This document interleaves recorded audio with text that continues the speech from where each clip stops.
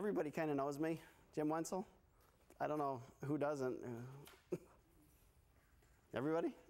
Okay. I carve birds, whoever doesn't know me. This is kind of what I do, little songbirds and stuff. So what I'm going to do today is burnishing, which I don't know if many people have heard of it or done it. People that have done my class know about it. But what it is after you get this bird all carved, it's a nice little songbird, I carve out of tupelo. So it's a tight grained, very nice carving wood, even grained. It carves really well unless it's got little blonde streaks through it. Then you can get harder grain.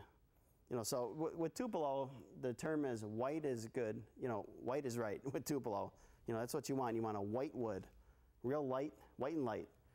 So what'll happen though, if you get grains through your wood, which all wood does that, no matter how good a tupelo you buy, you can be carving through a bird or fish or whatever, and you'll get a nice grain right through it. And there's nothing you can do about it. So my buddy that in Montana that taught me to bird carve, he said, he burnishes all his birds. He only carves songbirds. So when you get the bird all carved, or if it was a fish or whatever, you burnish it. And what that means is you're taking, I got this large one. I don't use this on this, a little too big. What I would use on this bird is something like this dude right here, the smaller one. And what this is maple. Maple is really hard wood. So I always make these burnishing tools out of maple, just out of blocks I have in my wood shop. I just cut them up real small. I brought a whole bunch of pieces here. And, all different size. Depends what you want. But I made this tool out of this block of maple. So what you want to do, you know, and what the burnishing will do when you make this tool, you can pack all the grain down, and what it does, if you get soft spots and hard spots, it'll take the soft spots and harden them up. So when you're burning, if I'm burning with this burning pen and doing fine burning, and I'm burning on a hard spot, then when I hit the soft spot, it'll sink in, and you'll make a groove. So you want, I don't know if people that have burned before, that's what happens. So I don't do anything in burning or painting before it's burnished with a burnishing tool. That's just my rules. That's just what I do. So this one is a really cool size, because if you got an open wing bird like this is, open wing there, or if you have a fish with, you know, fine fins, fine areas to get into, this long dude right here, this will burnish all the way in these little tight spots. You know, so I started making these in all different sizes. When we did the class, we only had one size, and I kind of developed it a little better. So when you make these things, now I made this big monster dude out of this block of wood. See? So, and this monster guy, if you're carving a larger, like an animal, horse, bear, or whatever you're carving, this will burnish really quick. Where this dude, if you're carving something this big that you want to burn, that would take forever. So I thought, hey, let's do this guy right here. And this one, you can put right in Fordham. And you can just plow right through it, and this will burnish it real well. And then when you burnish something, after it's burnished, you'll notice there'll be little valleys here and there maybe where it was a soft area and it packed the grain down. You know, so you might, after I burnish, sometimes I carve a little more. You'll carve it out.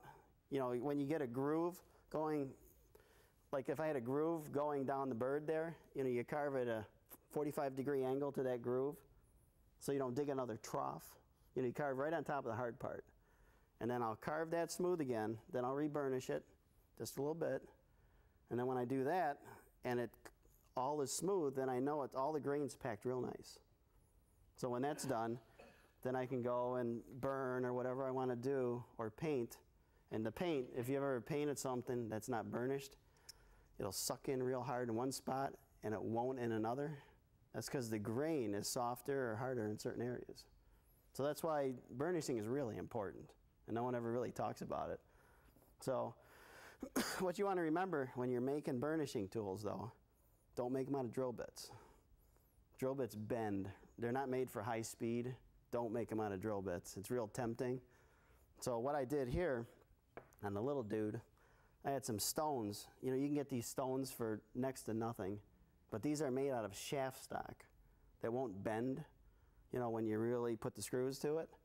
So this stone here, this is kind of used. I don't know if you can see that, but it's junk. So what I'll do, let me get my glasses on. What I'll do with that stone, since it's goofed up, I'll just take a hunk of steel, stone, hammer.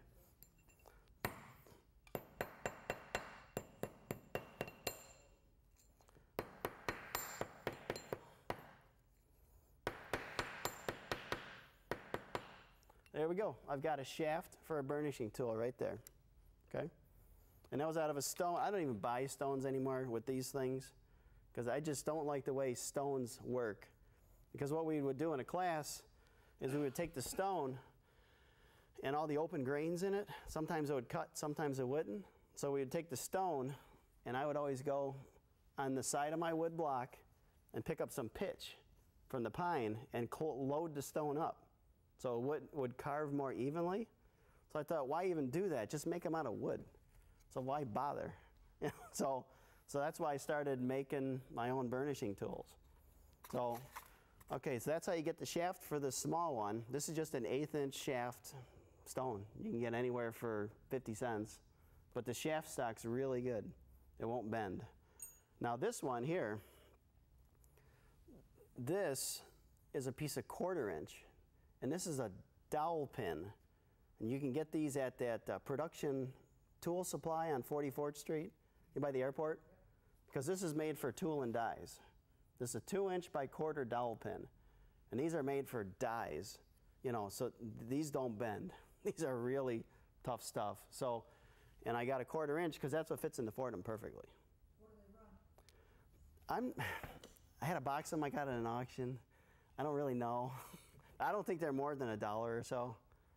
They're pretty cheap, okay, from what I understand. So anyway, that's what I use for the big gun right here, okay? So what I'll do when I go to make these things, I'll take the old handy dandy drill here. Well, where's my pencil? Right here. And say here's one I constructed the other day, and I used epoxy, but I did it the other night. So the epoxy actually should dry before. This one I made with the epoxy not dry, and I heard it's not safe. So, so these, for our demonstration, I did this the other night and let the epoxy sit a day or a day and a half. So what I'll do is I'll take this, you want a decent cut on the end. So I'll make a little one here. Okay, so this is a square piece of wood. I just cut on the table saw or the band saw. And you draw an X. Oh, gotta get my glasses on so I can see it. You go corner to corner. Okay, so when I go corner to corner, what that does, you know, I put an X in there. That gives me the exact center of this piece of wood. No matter what shape the piece of wood is, I'll get the exact center if it's, you know, not as fat one way or the other. So now I've got the center of that wood. I take one of these T-pins, you know, these little hobby pins you get at Hobby Lobby or wherever, and then I'll stick that dude right in the middle, just like a little awl. Round it out, and that looks pretty good.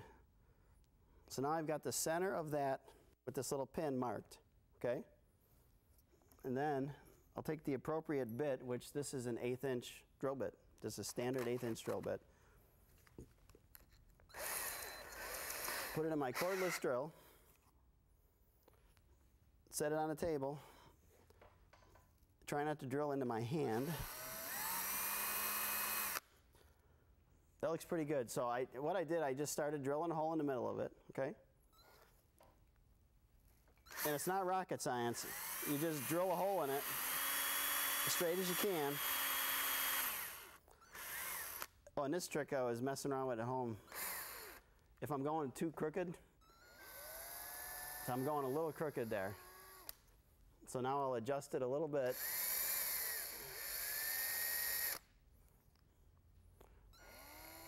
That's not bad right there. But that's how I get a hole in this thing, basically. It's pretty simple. I'm not going in too far. I went in about a 1/2 inch on that. You know, it depends how long. You want enough to the shaft stock to go into your machine. You know, you don't want to drill a hole that's clear up in this thing.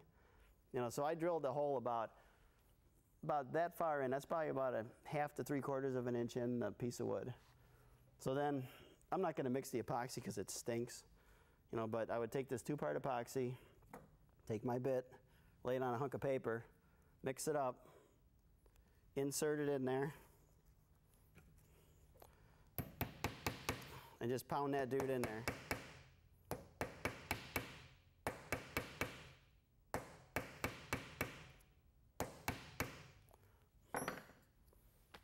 Okay, that's how I get the shaft in these things. Pretty simple. And this is a little one. See how small that piece of wood is? That wasn't very difficult to do. So, okay, once that's done, I would do the same process on this. Center it with the X. Start out with the small bit, drill a hole, or you could put it in a drill press. As long as you have this cut straight and this cut straight, you could put it in a drill press with a 1/4 inch bit and drill and do the same thing. So that's how I get this dude and this guy right here. So I'll show you on the one that I epoxied already. This one's all hardened, ready to go. So what I'll do is, the only time you'll ever see me carve with a knife. Carving gloves, don't want to cut myself. You know, just shave the corners off it. There's several ways of doing this. You can do it this way. Here, I'll cut it off quick. But you know, it's nice to have it in a long block of wood like that, so you can handle it. You don't want to cut it a little piece right away because you'll be drilling through your hand. So you want a long piece of wood like that. You can always cut it off of that guy.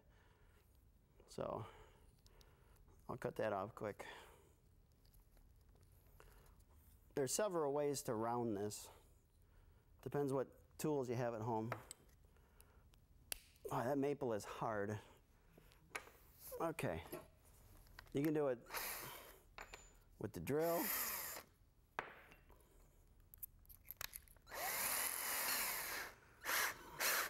You can do it on a piece of foam. I did it on a table at home, but it was so loud. I brought a piece of foam for here.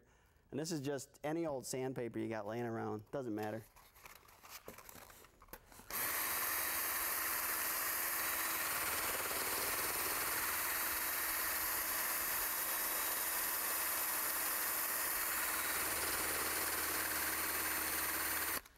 See, I'm starting to get it smooth. Oh, drill loosened up.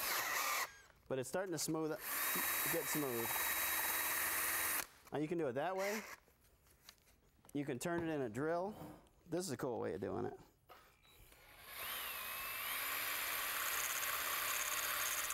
You can carve it with this way. So basically, I'm making a little mini lathe here.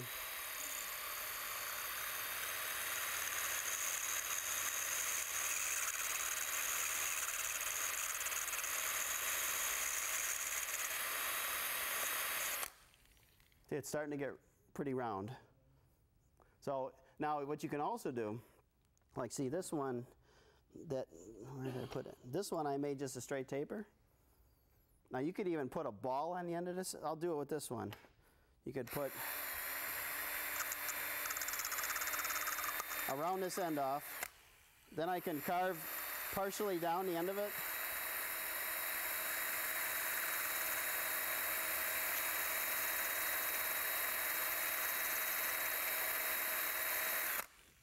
And see, I'm starting to make a little ball on the end of it, okay? So then I would probably go back, you know, I would probably mount this in my NSK. That worked really good. But I wouldn't crank it. This thing goes to 30,000. I'd turn it to about 10. That's about right there.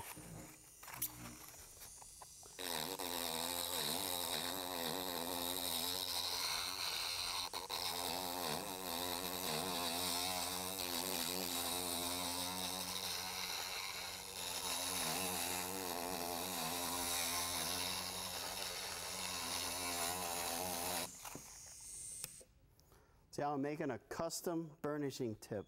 See how easy that was? It took 5 minutes. Okay, and then when I get this, I'm not going to keep going on this shape, but if I got this to where I wanted it, I still like pine. Still like to put it against some pine and try and get some pitch on it, because it really smooths the maple up. I still use a piece of pine at the end. So that right there is how I made a little miniature custom burnishing tip. You know, it was easy, it's cheap, and that works good for fine detail stuff, but then this big dude, this is the guy that a lot of people can probably use. And this one, I would probably do this one at home. I took my bandsaw and I drew some lines on here while it was still square, and I cut the 4 corners off to get my shape going. Then you got to make sure you do the end first and then I took it and I turned it on the bandsaw and took the sides off. That's a little dangerous, you know. So you can take a knife and just take the corners off, or take the old Fordham.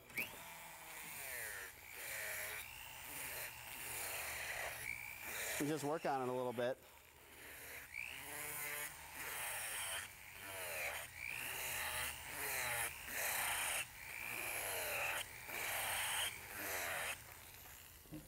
It's pretty simple, and you just work on whatever shape you want, you know. But I'm not going to keep going on this because it'll be dusty in here.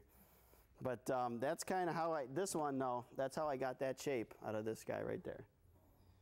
You know, and this is a pretty good sized one. So now I can mount that in my Fordham, which I can't find my key. Well, don't matter. But I can mount that in my Fordham. It'll chuck right in there. And when I go to burnish something, I can really hog away at it. You know, so I can burnish something and you can see the difference. I'll turn on my burner and I'll put this one back in my NSK.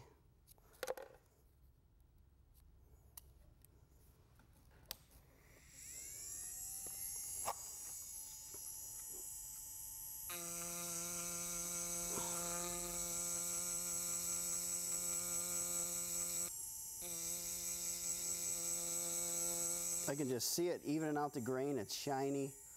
You can't see it there. I'll pass it around, but it really makes a difference. And stones, they work okay, but they don't pack the grain. You're still carving with the stone, where this doesn't do that. This will pack the grain. That's why this works so well. And I'll just burn a little bit on here, and you can see the difference. Crank that dude up.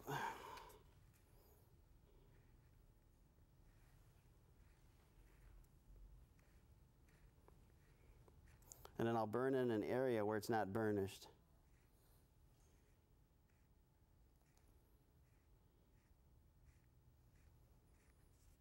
And you can see the difference. I'll pass this around if you guys want to look at that.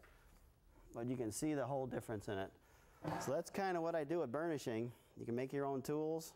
And if you're just painting something, if you're not burning it, I would still burnish it. Try it. The paint will flow even. You won't have soaking spots. You know, spots that really soak in, or spots that glaze over, you know. So that's kind of. Pardon me? Have you burnished bark? Never. Try it. Report back. You never know. I understand too, well, that good for carving with a knife. No, it's not. No. No, but you can burnish. You can do it with basswood. I've never done it because I don't carve with basswood. But any wood you can do it with. You know, so. You're doing an animal and gonna texture with the gouge retool. Would you bother burnishing it all? I would. Before or after? I would, because, you know, when you carve with any knives, you can't get it perfect. You know, people are sanding it. Try burnishing it. I've never seen it. Well, you know, whatever works for you. But I would burnish it. I burnish before I texture a paint. Before, never after, because you would lose your texturing. Well, depending on which. Never after. I always burnish before I texture a paint. That's just what I do. You're sealing the grain. Sealing the grain. You're packing it down. Yep, you're evening out the grain is what you're doing. You know, you're taking that out of the equation. People that have done my class know the difference it makes. It makes a tremendous difference. Now, Jim, do you seal those burnishing things with anything other than just pine pitch? Never have. You ever tried like sanding sealer or whatever? I don't think you'd want to because you'd transfer that when you heat it up to the wood. I wouldn't do that. I would just use pine pitch. Just get no nodule pitchy thing? Just this is a hunk of 2x4 that I made my fancy tool holder. But you can see all this. This is my you've used this. Oh, yeah. You've used this piece of wood, so that's what I seal it with. Just a little bit of pitch. You can play with it. And then I was going to try putting some stropping compound on this. I don't know why that wouldn't work. I think that would work really well. If you put some stropping compound on it, you could almost not really carve with it, but sort of. Resin work? Could try it. I haven't tried it. I have not tried it. But like a ZAM type stropping compound or I thought those, Hard resin. yeah. Yeah, pine pitch is resin. Yep. You try whatever, but these work great. So they're cheap, and it works for me. So that's about it, folks.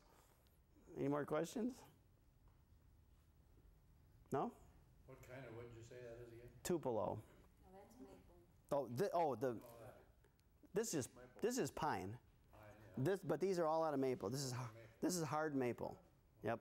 It's the only thing I've ever made these out of is hard maple, because it's harder than any wood you'll ever carve, guaranteed. So that's what we've always made these out of, and it works really well. So and it lasts forever. I don't buy stones. I don't buy them anymore. This is the way to go. Yep. You were talking about when you burnished that you were having where the hard veins were at. Yes. That it would depress the Correct. softer stuff so much that you would have to recarve. Well, Wouldn't you be better off rather than recarving? Because I find that because I'm with you, I'm mostly power carve, that most of the things leave too much mark in the surface. Then I have to go back through and stone it again.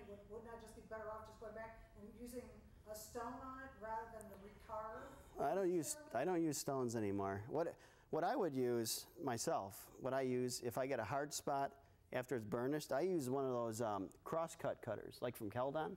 Yeah. Those steel cutters. I never use stones anymore. And you take off the high spots, carve right 45-degree angle to the high spot, not in the groove, so you're making it deeper, and then reburnish it, and it'll be gone. That's what I've done. Works well. But I don't use stones anymore. I'm not a fan of them anymore. And I'm going to try making some miniature ones. I haven't done it yet. Some really tiny dudes for around the beak. Because you get around the beak there and you're done. And it's like, you touch it with the stone, like, oh.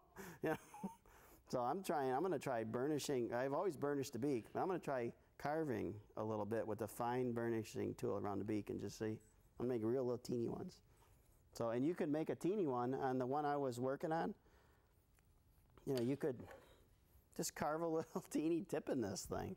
In a stone, you can shape stones, but then they get brittle.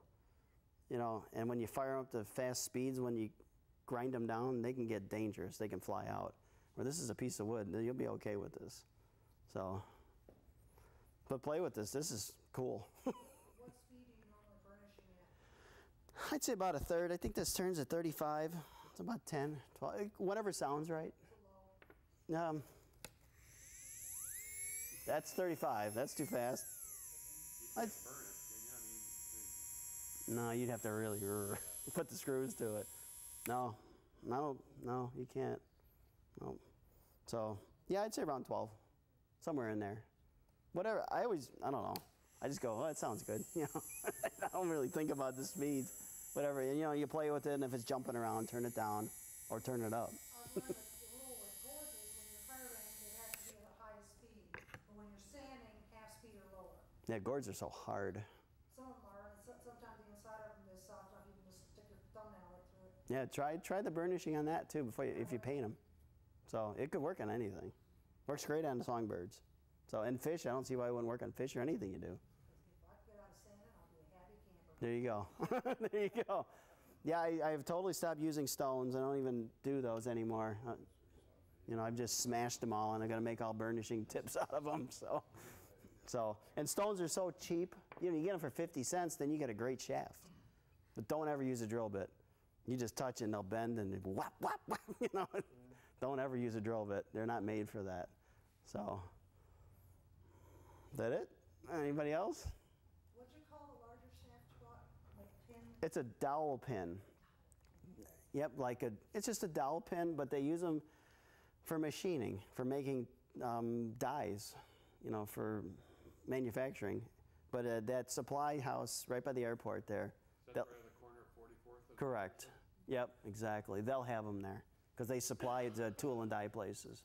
So they'll have dowel pins there. This is a 2-inch by quarter works great because these are like within 10 thousandths of an inch too. So it fits beautiful in the Fordham. So, and a 2-inch is just about right because you want about 3/4 of an inch there and the rest you can chuck up. So, other than that, that's about it. Anybody else?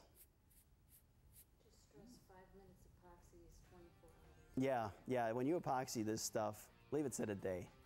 I don't care if it says 10-second epoxy, just leave it sit a day. I didn't do it, but you should. That's right, that's right. So that is that, folks. Burnishing 101.